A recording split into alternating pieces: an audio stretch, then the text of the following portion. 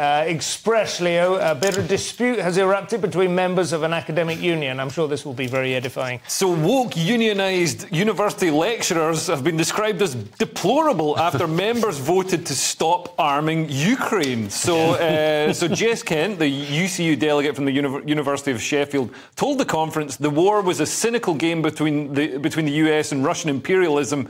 And she said, "Comrades," I love it when left-wing people call each other hilarious. It's so lame. So good. "Comrades, the main enemy is at home. We must fight against our own warmongers. We must deal with our own imperialist government." I mean, the war is a cynical game between the US and Russian imperialism, but the US has got to win. The West has to win. You can't just... When people say, "Oh no, we shouldn't arm Ukraine because that's encouraging war," it's like, no, what encourages war is when you don't stand up to people like Putin. I think Biden's being too weak. They'll use military power to get whatever they want. They'll see that it works, and China will take Taiwan, and France will probably take Britain. This is the trouble. You're absolutely right. It's not. It is a cynical empire game. You know, it is, but it doesn't mean you can just kind of topple over your king and step back. No. And the speech is online, incidentally. If you want to see it, it's on YouTube. I mean, everyone think. I think a lot of people, especially on the left, hope and think, that the West is strong enough that at some point Russia will lose. But we thought that about, Syria and the leader there, and he stuck it out, and he's still there. We're properly invested in this one. Yeah, hopefully. We didn't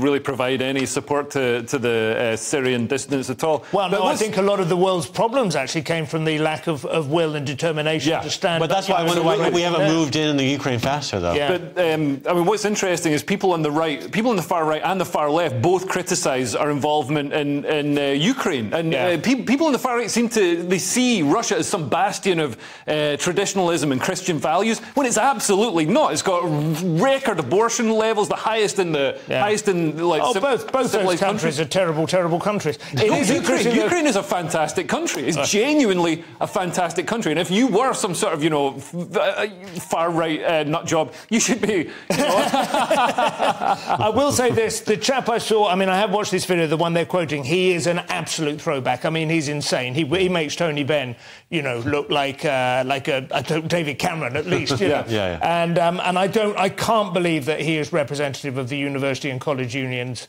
kind of core demographic. Well, I know there'll be a few of them lurking. Higher education is a different bubble. Well, okay.